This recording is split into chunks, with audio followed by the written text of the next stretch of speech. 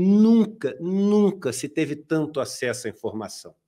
Hoje você consegue saber tudo sobre qualquer país do mundo em questão de segundos, de milissegundos. E aí a gente não sabe o que fazer com tanta informação. E a primeira defesa é no fundo, é ficar no raso, porque a gente sabe que logo, logo vem a próxima, né? E aí a gente, no raso, a gente não dá devida importância a uma tragédia como essa que aconteceu com o Bruno e com o Dom Felipe, né? Uma tragédia que deveria ter parado o país literalmente, né? Deveria ter alertado para esse crime sem fim que está acontecendo nas nossas florestas todos os dias, né? O garimpo ilegal, o tráfico de madeira, né? A prostituição de crianças, a destruição de aldeias indígenas, a morte por milícias que são formadas nessas regiões, né? A conversão forçada de pessoas que têm que abrir mão de toda a sua cultura, né? De toda a sua ancestralidade, mas não, pá, foi a notícia de segunda, né? Mas terça já tem um caso de uma menina ali cheia de fiscais da moralidade. O que essa juíza fez?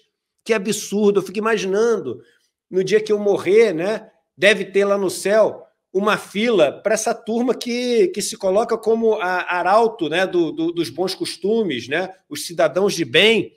Essa turma é o que? É fiscal de Deus? Quando eu morrer vai ter lá a fila que passa com pulseirinha VIP da galera que é fiscal de Deus? Porque sabe, enfim, o que é correto e o que não é correto, como as pessoas deveriam agir ou não deveriam agir, e se colocam ali na posição de julgar todo mundo. Vi ontem, no caso da atriz, uma atriz no Rio de Janeiro, uma outra atriz, que agora está cheia de pretensões políticas, fazendo um monte de julgamento ali, sem nenhum pudor, sem nenhuma humanidade, né? Então, essa semana ela é um chamado à atenção para a gente, sabe? Para a gente não deixar essas notícias ficarem no superficial, porque elas não podem ficar no superficial. A gente tem que ir a fundo na questão dessa corrupção do MEC, é dinheiro da educação, a única porta de saída para a maior parte das pessoas desse país que vivem numa pobreza absoluta.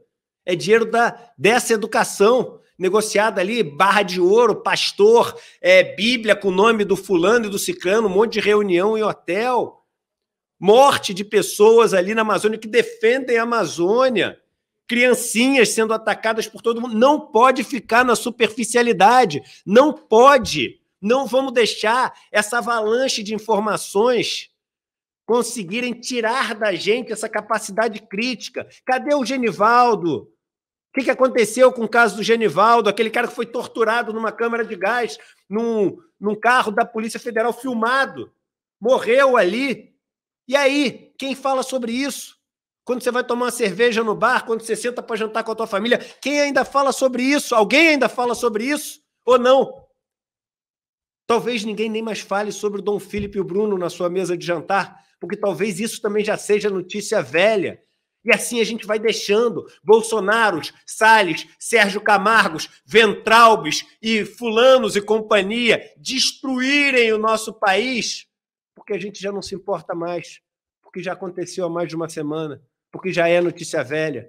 Então vamos lembrar dos 20 milhões, 20 não, 50 milhões de reais do Paulo Guedes. 20, olha eu, tô pouco treinado aqui no jovem. 50 milhões de reais, isso mesmo, 10 milhões de dólares que ele tem em paraíso fiscal.